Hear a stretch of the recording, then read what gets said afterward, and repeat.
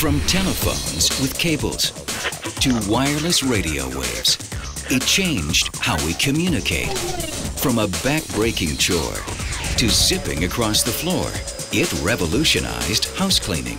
And from watching the birds fly to doing it ourselves, made anything seem possible. They're all inventions of the 1900s, the decade that kicked off a century and a techno-revolution in day-to-day life. From AM radio to air conditioning to the airplane, they're the inventions that shook the world.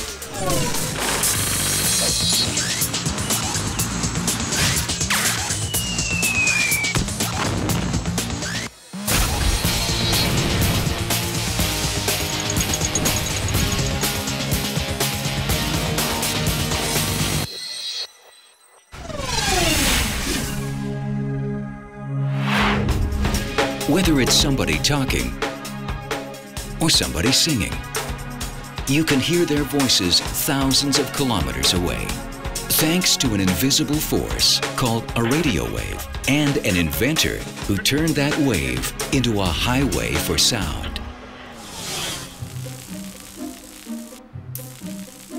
In the late 1800s, Reginald Fessenden is one of many scientists fascinated by a concept called spark gap transmission.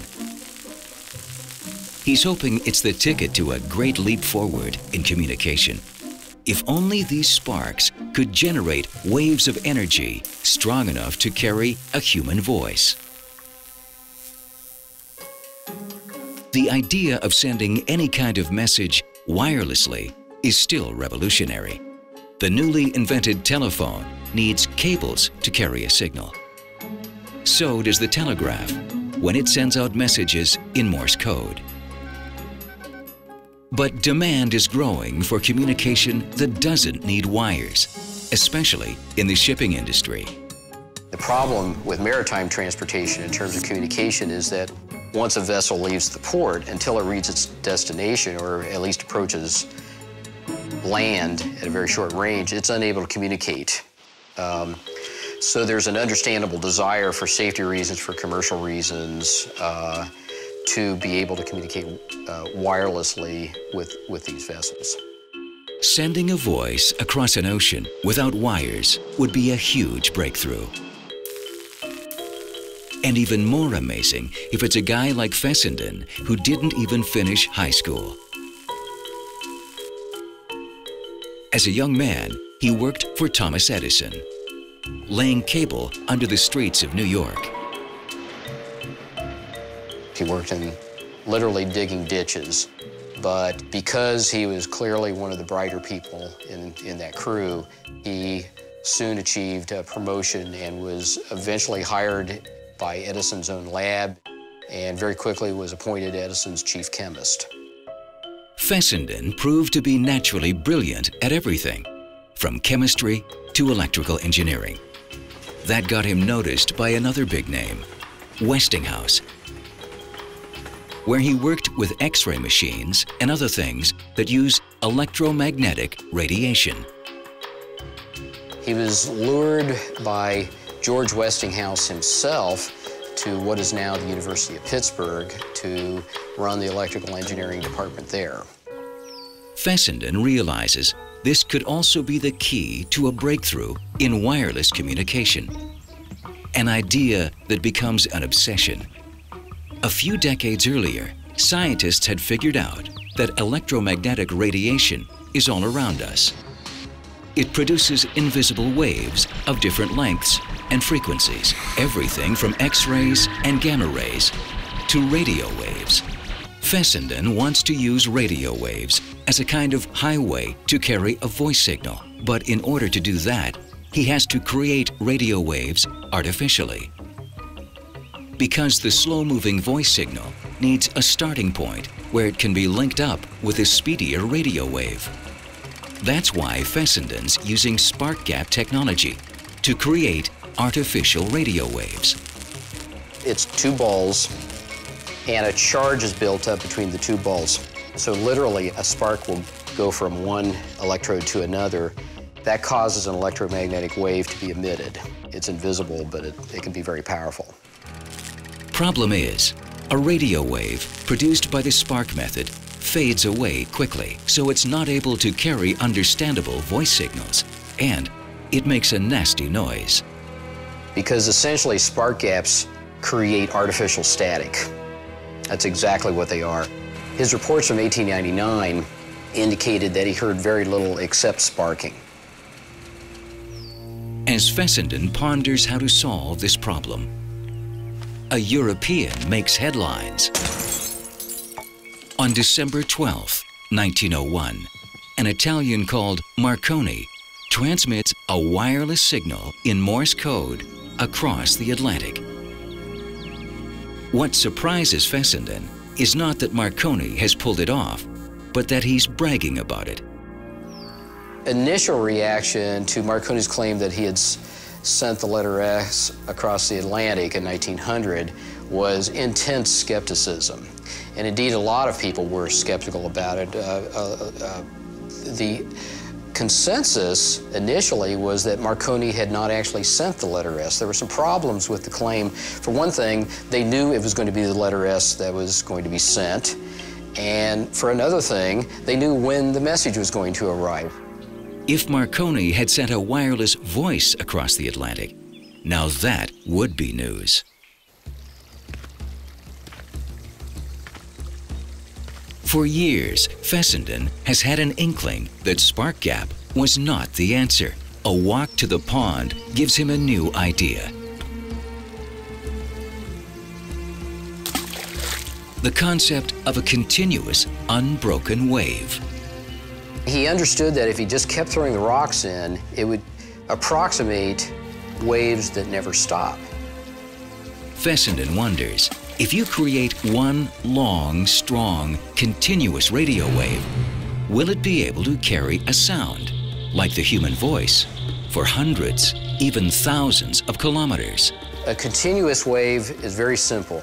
It contains a constant amplitude, that is, the distances between the tops and the bottoms of the peaks is exactly the same. Fessenden thinks it might be possible to create a continuous radio wave with a machine called an alternator that turns mechanical energy into electrical energy. But he needs a machine hundreds of times more powerful than any alternator in existence. And this was a formidable problem for engineers. He wrote probably the greatest electrical engineers in the world at General Electric, asking them if they could build such a device, and they told him they could not, but they would work on it. By the summer of 1906, General Electric does deliver a high-powered alternator. But even this machine isn't powerful enough.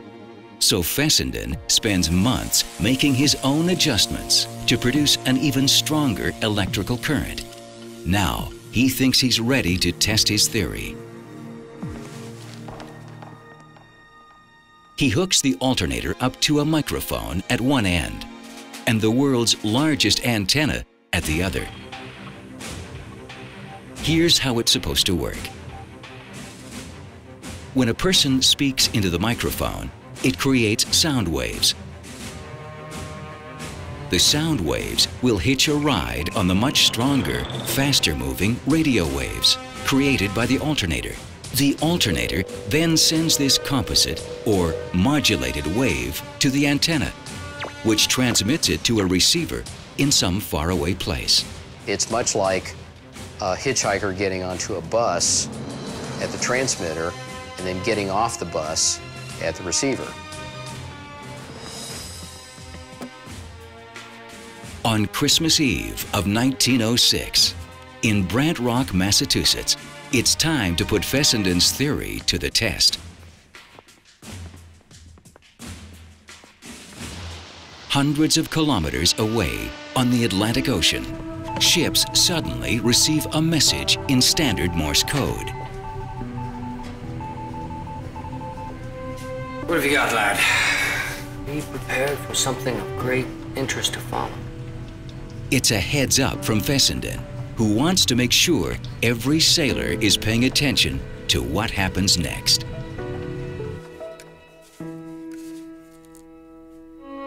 Oh, holy night, the stars are brightly shining.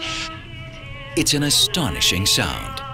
For the first time ever, a voice is transmitted over great distance without cables and wires. Fessenden has successfully transported sound on a continuous radio wave, a concept called amplitude modulation, or AM radio. Far earlier than any other wireless inventor, Fessenden understood how AM radio was going to work. It wasn't until the 1920s, however, that the broadcasting boom began to take off, but it spread like wildfire, faster than probably any other technology has ever spread, including the internet. Fessenden doesn't get rich or become famous from his invention, but there is one sweet victory. His Italian competitor, Marconi, has to admit that Fessenden got it right and buys a license for his patent. Other big ideas of the 1900s? 1903, the electrocardiograph, or EKG, records the heart's electrical impulses and diagnoses without surgery. It transforms medicine and wins its inventor a Nobel Prize. 1901, fingerprinting, the signature that can't be forged and leaves the bad guys in a sweat. And 1908, cellophane, clearly indispensable in the kitchen. The food for the entire meal was taken right out to the patio, well protected. They're used in every corner of the world, 600 million daily to be exact. That's a lot of disposable razors and a lot of guys who'd start their day differently if it wasn't for a salesman who got tired of knocking on doors. It's 1895 in Brookline, Massachusetts. King Gillette psychs himself to make his pitch on yet another porch. He was quite successful. He sold bottle caps up and down the East Coast. Almost everybody who met him seemed to like him. They found him very sort of easy to get along with, and he had a sort of charm about him. But Gillette isn't a natural at sales. He hates rejection, and he's much happier making things than selling them. He was always taking bits of hardware out of his sales box and trying to improve them. He couldn't, you know, I think he was a bit of an obsessive and couldn't stop tinkering and thinking about improvement all the time. One guy Gillette really looks up to is his boss, William Painter, the guy who invented the disposable bottle cap that Gillette's selling. And he'd had a tremendous success with one invention, which I think was the idea that most inventors, Gillette included, always have, is that one single idea is going to make your name. King, may I give you a piece of advice? The boss's advice will change everything. He tells Gillette, come up with a product that can only be used once. Something which creates a customer, a new customer, every time you sell him one because he uses it and he needs another one. In other words, something disposable. Until now, Gillette thought the key to success was building things that last. And the idea that something that encouraged waste or encouraged disposability was a different way of thinking for him. Gillette can't stop thinking about his boss's advice. Inspiration comes suddenly, in front of the bathroom mirror, in one painful moment. He's cut himself with a dull razor. It happens often in the 1800s because men are using the same thick, straight blade over and over again. First problem shaving with a straight razor was it's an open blade, which if it cut you, could cut you very deeply. The other problem was there was no penicillin, and blood poisoning was a pretty common. People would die from shaving. Gillette's imagination starts to whirl. What if he could create a razor that doesn't need sharpening?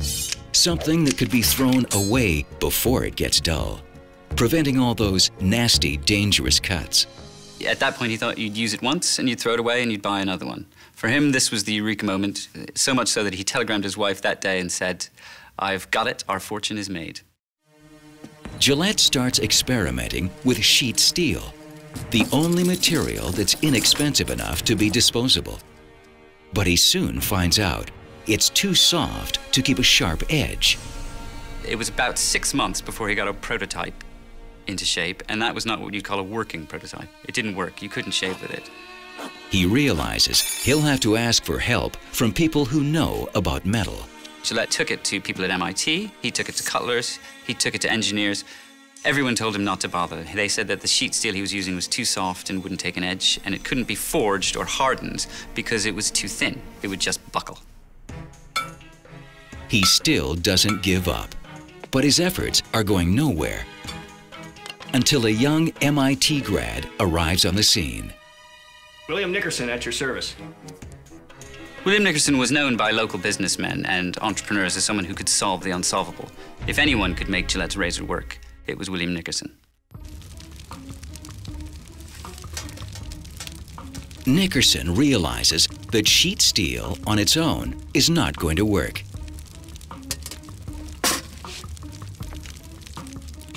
His first idea was to somehow get the metal to cool uniformly, so he interleaved the sheet steel with iron plates. At that point, the iron plates buckled as much as the steel did, and that didn't work. He tried to perforate each blade with a strange pattern that would relieve the lateral stresses as it cooled, and that didn't work either. Suddenly, the solution becomes clear. How about sandwiching? Using sheet steel in between other kinds of metal, like the filling between slices of bread. Sheets of iron will provide outer strength. Sheets of copper will conduct heat, and in the middle, a thin layer of sheet steel for the blade. Now the blades can be heated and cooled without buckling. The result? A piece of metal thin enough to be a blade, strong enough to hold a sharp edge, and cheap enough to be mass-produced and disposable.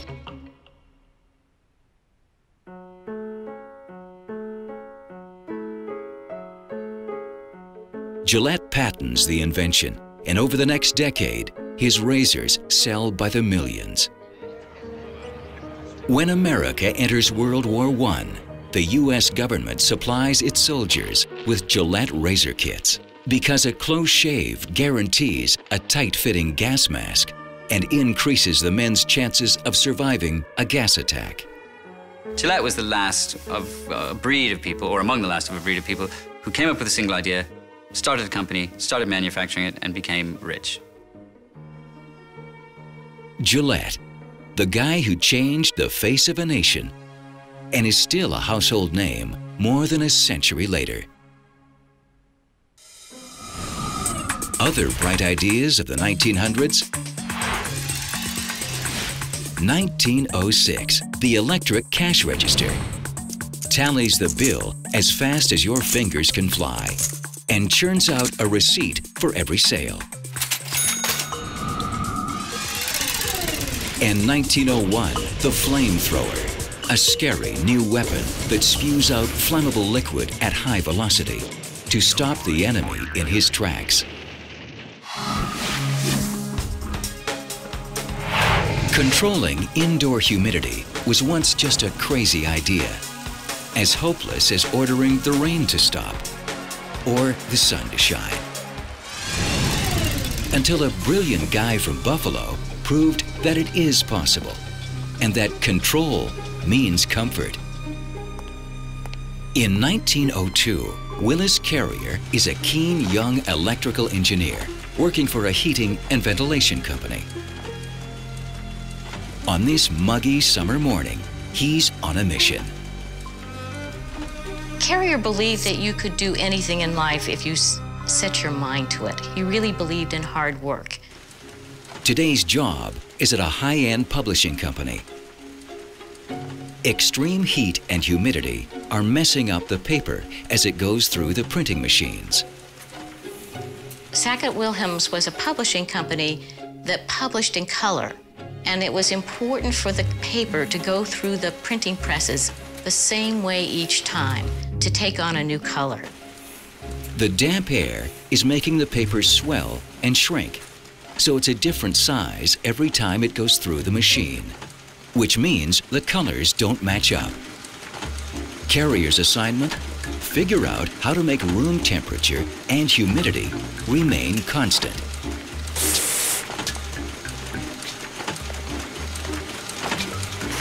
70 degrees in the winter and 80 degrees in the summer.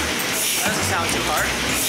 And a 55% humidity level at all times. Good luck.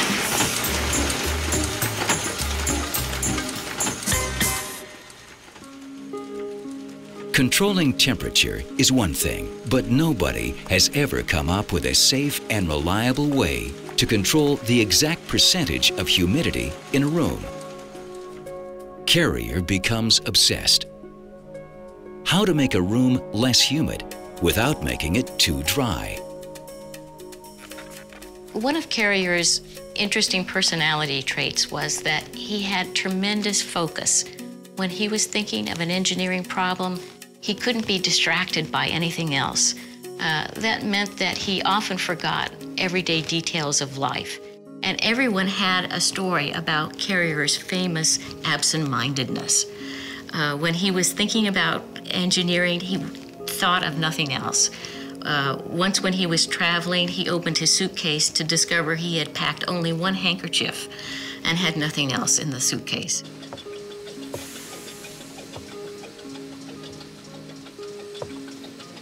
It's not until many weeks later, on the platform of a foggy train station, that it all starts coming together. Carrier knows that fog is air that's 100% saturated with water. That makes him wonder, what if he could create 100% humidity so he has an exact starting point? Then, add enough dry air to reduce humidity to 55%. Just like the boss ordered.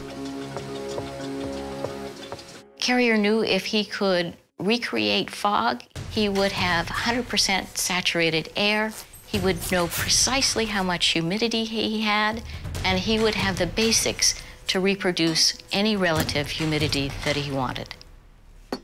Carrier gets to work. He puts together a box where he can trap air and control what happens to it inside. He also gathers a few common tool shed accessories, a couple of fans, a garden sprayer, and heating coils. He'll use one fan to suck hot outside air into the box. Then he'll lower the temperature of that air with a fine spray of cold water. As the air passes through the water, it turns into fog. Now, Carrier's got 100% relative humidity. Next, he starts reducing the level of humidity by adding a precise amount of dry air to the chamber, exactly the right amount to bring relative humidity down to 55%. Not too damp, not too dry. Now, Carrier can release that perfectly conditioned air into the printing room. His client is delighted with the result. Carrier's unique idea has created perfect temperature and humidity, the world's first air conditioner. Very few people would have thought of using water to take excess moisture out of the air. Carrier perfects his contraption and gets a patent in 1906. His invention revolutionizes everything from textile factories to movie theaters. Carrier reset our expectations about indoor comfort. We now expect to have wonderful weather every day, even if we have to stay inside to get it. He goes on to form Carrier Engineering Corporation with 7 other bright young innovators. The result? An international success story worth billions. Other cool inventions of the 1900s? 1903, the crayon, a non-toxic stick of wax and pigment, turns kids into artists and marks the start of a colorful century. And 1908, the Model T Ford, nicknamed the Tin Lizzie, rolls off the assembly line and introduces modern mobility to middle-class America.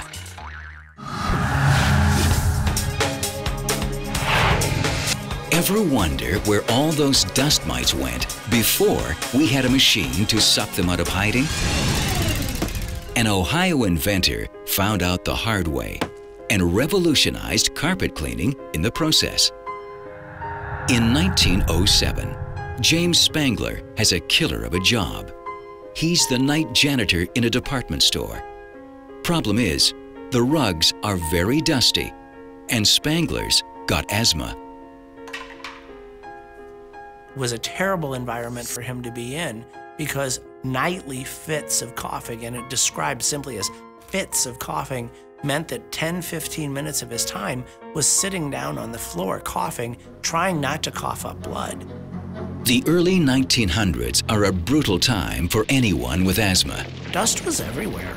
The streets and the sidewalks in Canton, Ohio were not paved. They were dirt streets. So people's shoes and boots brought a lot of this dirt into the department store. And the carpet sweeper itself, a primitive brush on wheels and a dustpan, only makes things worse for a guy with bad lungs. Spangler's desperate to come up with something better. Mr. Spangler dreamed big dreams, and he really dreamed of becoming a world-famous inventor. Spangler's not famous, but he has invented some interesting things. He's got patents for a grain harvester and a velocipede wagon, but he hasn't made much money from either idea. Once you invent something, the next thing you have to do is sell it. And therein lies his problem, because he wasn't a natural salesman. He also naturally didn't have the funds to be able to manufacture things that he invented. So he's stuck doing menial jobs to make ends meet. 6 nights a week for pennies an hour. All those months on the night shift are giving Spangler a lot of time to think. His mind was always working, as any inventor's mind does. The smallest of problems, he would think of ways to solve them or make them easier. One night, it suddenly dawns on Spangler. The answer might be right there in the room with him. The ceiling fan is powered by a small motor. What if that motor could be used in a rug sweeper to make pushing and pulling easier? As he unscrewed the fan blades, took them off, and set the motor into the carpet sweeper. And where the blades were, he took a leather belt and put it in a figure 8 to the brush, power propelling the brush.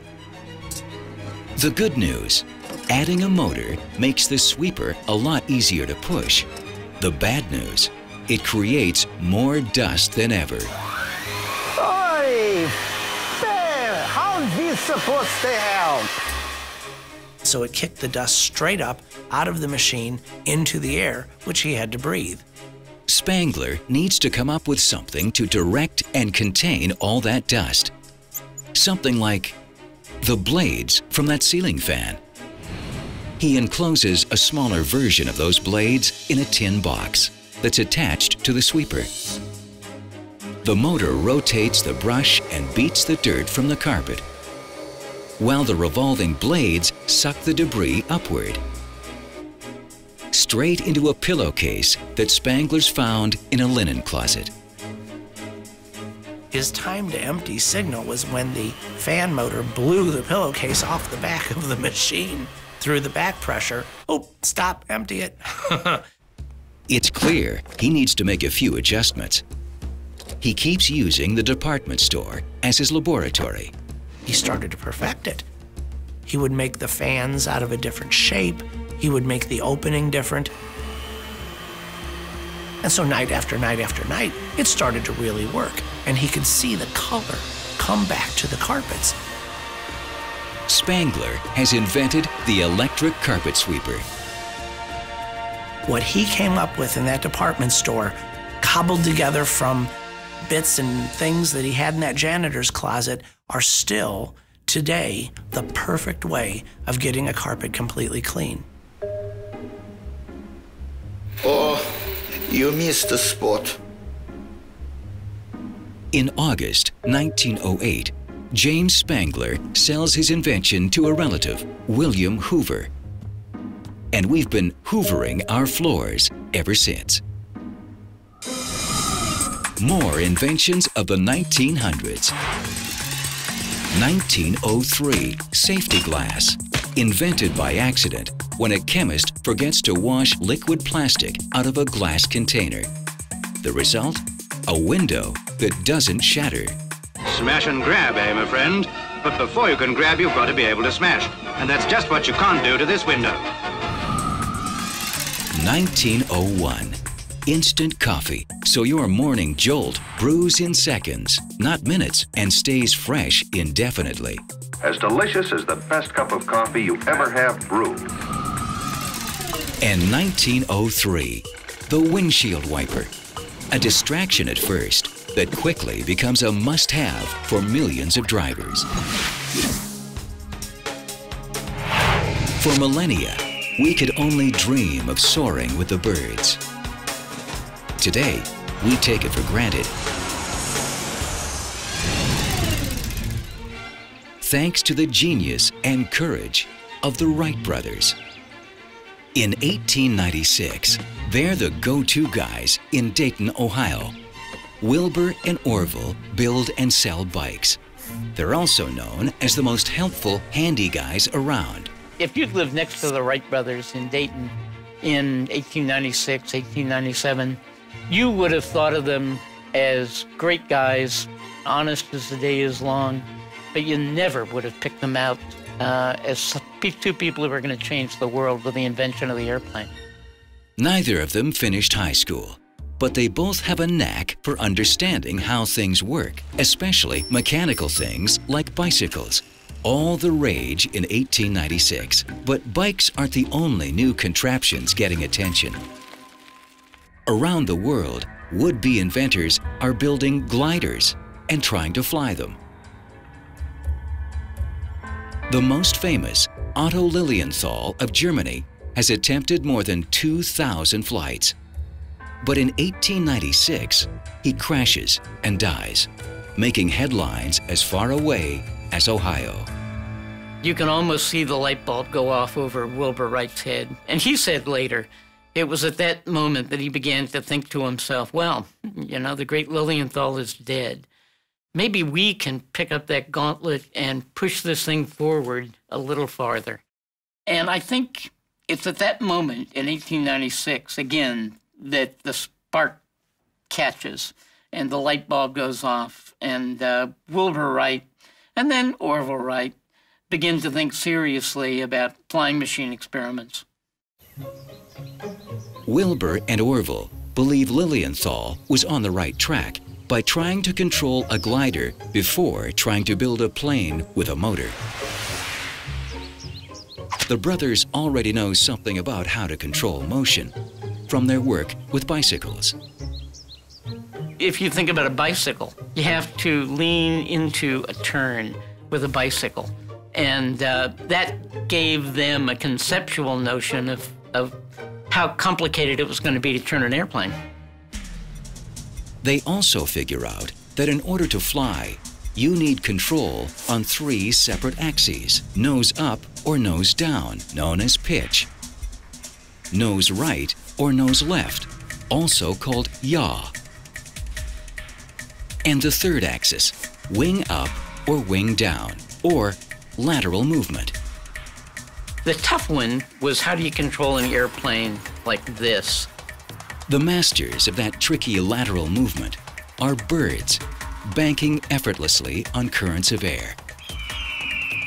The Wright brothers notice they can change the angle of their wingtips to create lateral motion. It's a concept known as wing warping. The challenge: how to build wing warping into a machine. An event at the bike shop provides the critical clue. Can I purchase a bicycle inner tube, please? That'll be 2 cents.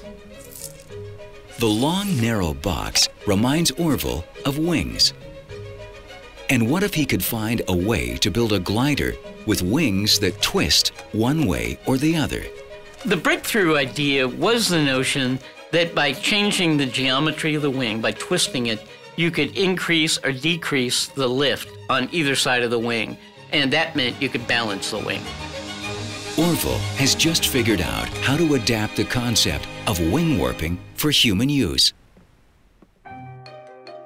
For the next 2 years, the brothers experiment, starting with a small box kite on ropes and working their way up to a full-scale glider big enough to carry a man.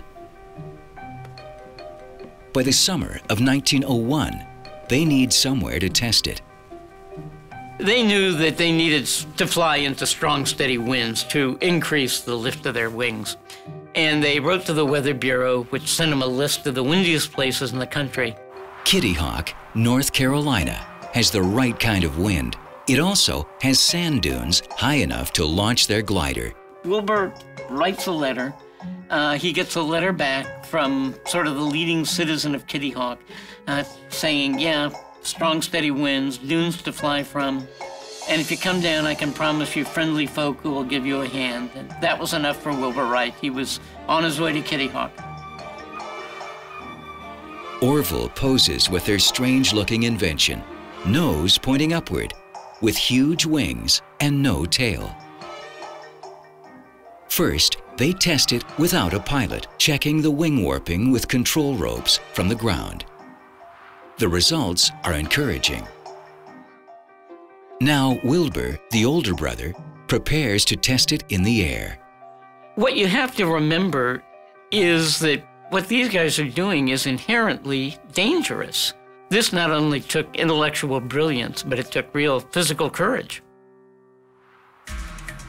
Wilbur launches himself into the unknown, reaching a maximum altitude of 122 meters. And it turns out to be just an extraordinarily frightening experience. Wilbur is almost killed because the glider tends to spin out of control. The machine would do all sorts of squirrely things. You would be flying along, you'd be struck by a gust, you would increase, you'd warp the wings, and instead of coming back to normal, you would begin to get control reversely. They thought they'd solved the wing warping problem, but they hadn't. They had gone into this determined that they would understand control first and foremost. And now there was a problem that they hadn't expected. And there's a second major problem. Their prototype isn't getting nearly enough lift. And they actually talked about stopping, about quitting. Man will never fly, not in our lifetime. By autumn of 1901, it looks like the Wright brothers' bold experiment will be just another footnote in the history of flight. Sometimes, when they warped one side of the wing up, instead of increasing the lift and restoring balance, the increase in the drag would cause the airplane to come back like this. And so you'd be going into a spin, as it were. Their test flights have led to an important discovery. Lateral movement must be controlled simultaneously with left to right motion, or yaw.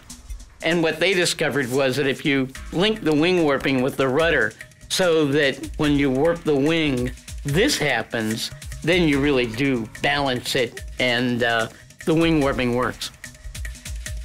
The solution: make a different kind of rudder. Instead of the fixed rudder of their first glider, they'll make the next one movable so it can compensate when wing warping puts the plane into a spin.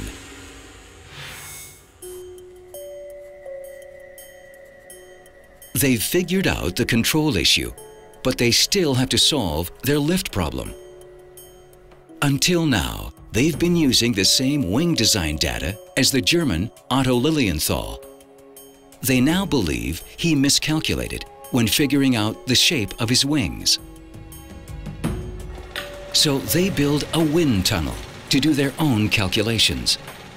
It was a wooden box about 6 feet long with a fan on one end.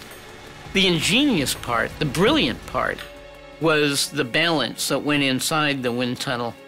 It was made out of hacksaw blades and bicycle wire, and you pin these little model wings onto it.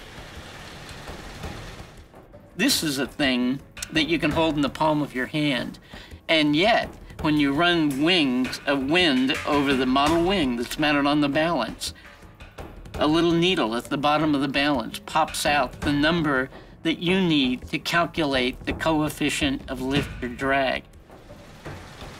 They spend months testing 200 different wing shapes to determine which shape will provide the best lift.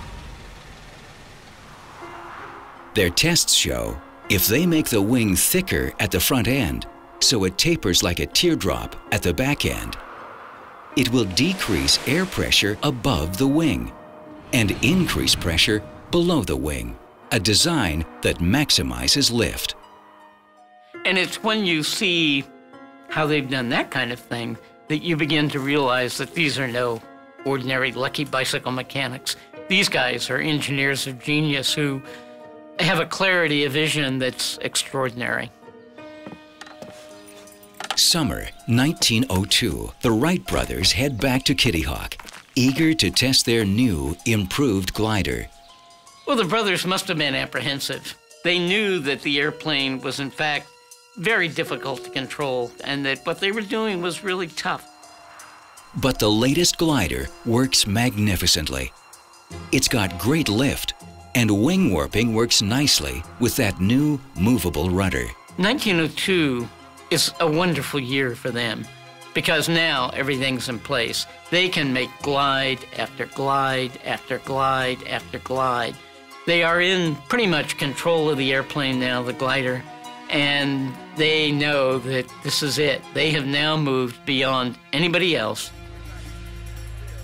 And the following year, they move even further. The brothers roll out the Flyer, a motorized version of their glider. They've added a gasoline engine built in their bike shop and wooden propellers they designed and carved themselves. December 17th, 1903, a small crowd gathers on the dunes at Kitty Hawk. Orville climbs aboard. The spectators hold their breath.